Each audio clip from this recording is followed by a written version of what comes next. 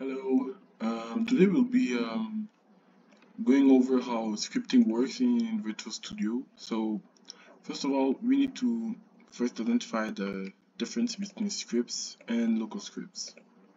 As you may know, local scripts are only for the client, meaning this won't affect the server, meaning this other players in the game won't see or the script won't behave on them directly unless stated inside the script. A server script looks like this. It acts on the server and affects the server directly and replicates it on the client. You can also see the Roblox documentation for more explanation or a much more cleaner and proper explanation. So let's go over how scripting works in Retrostudio. So here is an example. Let's say we have a part in workspace. We have a cube and we want to change the color of it. So we'll go take the set object property and then click on here to direct where to take. Click on part or the object you want to change, and then you have to change the brick color, which is the property for changing the color. As you can see, we can do it directly in here. You can change it here, but let's say we want to change it to brick color, really red. So now if you test, it should display a red color. As you can see, it displays a red color. So let's say we want to change, we want the part to have random colors. So we'll do random brick color, and then we'll change the output. So the output is like the result. So it's the result. So you want to change the name or give a variable name. So we'll put the name as brick color result. And then we set the part and brick color. And we put variable, so we can use the result from this in here. And we want it to change with a wait block. So a wait block is basically how many seconds it will change. So let's put 3, and then we'll put while. So a while loop is a loop that will always continue unless the condition in here is false. So let's say 1 is equal to 1. So this will always run, except if we put 1 equal to 2, this won't run. So let me show you a demonstration of this. So as you can see, this will change colors. As you can see, it's working. But let's say we put 1 equal to, which is false, by the way. So as you can see, this won't change at all. This won't change at all.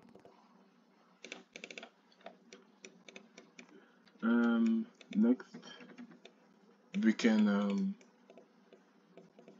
look at print, which is basically a message that sends to the output tab, so we can know more information. For example, we could put the brick color result from the random brick color block,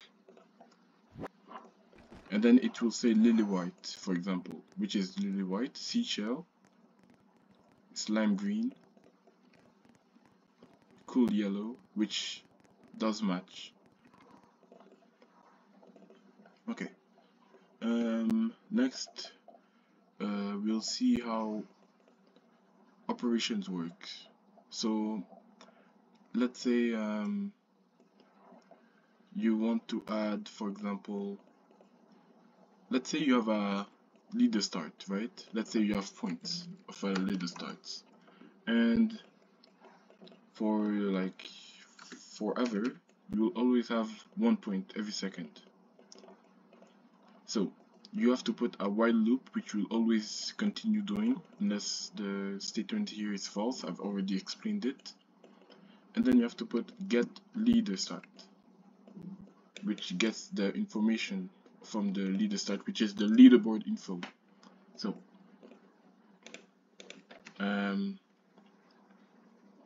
so this is more for a single player, but basically this is not the proper way of doing it, but for demonstrations this is how you have to do it.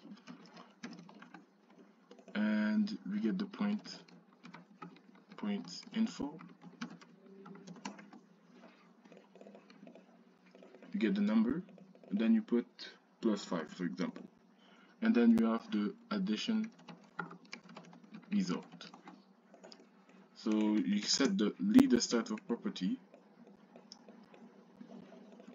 you click the use variable, you put the information, the correct information, and put a wait block because it can lag often. So as you can see, we have to wait 1 second. Wait, it's not working. Let me see what went wrong.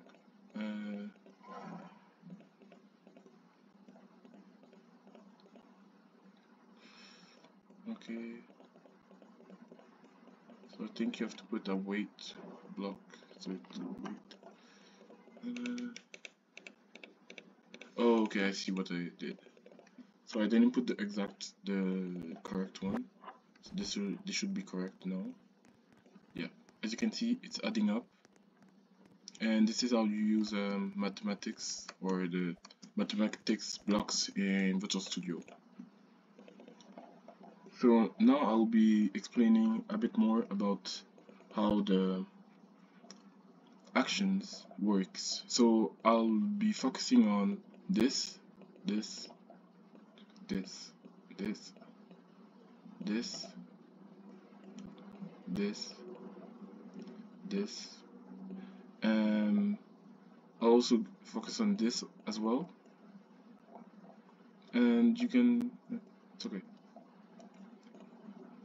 So the set property is basically to set a property, which means you have to put a value to a property of an object. For example, the scripts values properties are archivable, disabled, use local variables, which you can change, as well as its name. But you can't change the class name because it will always be, it's fixed, you cannot change. The parent you can also change. Next, the get object property. So for the get object property, it's basically a block that allows us to take an information. For example, we can take the name information of an object in workspace name. So for example, let's put this, and then we put print. I took the value output name. So for this is how it displays. It says part, so this works. Next, creating an object. So basically, you need to check the Roblox documentation, or you can simply check in here. For example, if you want to create an object, as in adding an object from this list, you can. For example, let's add a tool. You have to press this is the class names. This is the class name lists of existing tools that can be put inside workspace and other spaces as well. So as you can see, we can create, and we have this, a tool. Okay. Next, we can also destroy objects. For example, we can destroy the base plate, which is necessary but not that necessary. As you can see, it's gone. When we were in Studio, it was just there. So this allows us to destroy objects. So cloning object, it's self-explanatory. It can clone objects. For example, we can clone this into game.workspace, and as you can see, it will clone here. I don't know where it is. Yeah, it's here. when it's not at all here in Studio. So this block is basically an if statement, but to know the class type, the class name, so I should put this. For example, if you want to check if a block, for example, in here is a local script, we can verify it, and then we can check the output of it by connecting a print block, and it says true. So yes, the animation printer block is indeed a local script.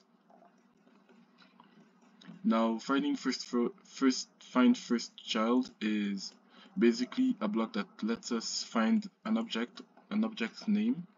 For example, let's say in this file we want to search for Tommy Equip, which is an animation I made inside the game.workspace.animations, which is the direction take. And then we give an output name, and then we can print if found.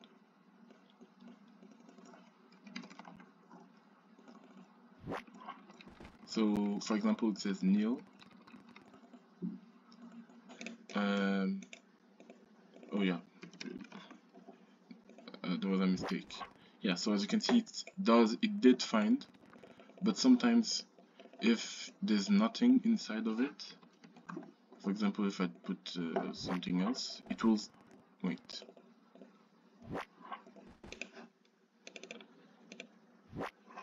Yeah, as you can see, it didn't output anything because it didn't find it.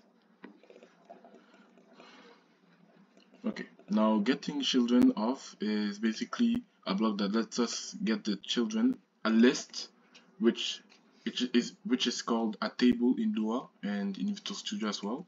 So this will get the children of this part. Now we use a print block to know, and this lets us know everything that is inside. So it does match up, so it is correct.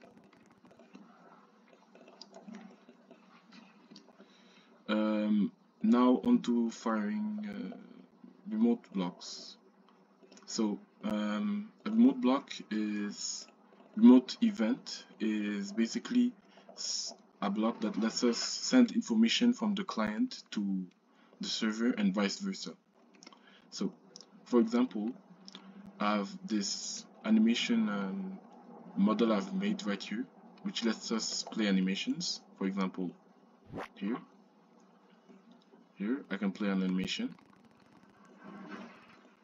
that's sent from a local script and then received by another which is received by a server script and then sent to a local script. So as you can see here, whenever the key down is E, I can get to fire a remote event with parameters, which is basically information I can send to, so the server can treat it and do whatever it has to do. So parameters are basically 5 information you can send. You can only send you cannot send tables in Retrostudio, but you can send single information such as booleans, numbers, strings, tuples, objects. Objects you can, but you have to clone it afterwards. Udims, basically everything in here.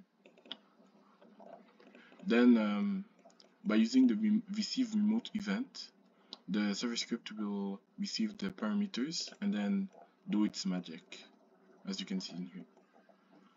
Next, receiving from a local script, as you can see here, receive remote event to clients to also do it the same thing as the server remote event, receiving events. And yeah, so bindable events also work that way, but they're only server-sided, meaning you can send or at least it's not widely used for it. It's mostly sent for server-sided scripts. So yeah, I think I've covered most of the information needed to work on Retrostudio, and I hope this lets you learn more and create much more easily scripts, and as well as creating content, I guess. Bye.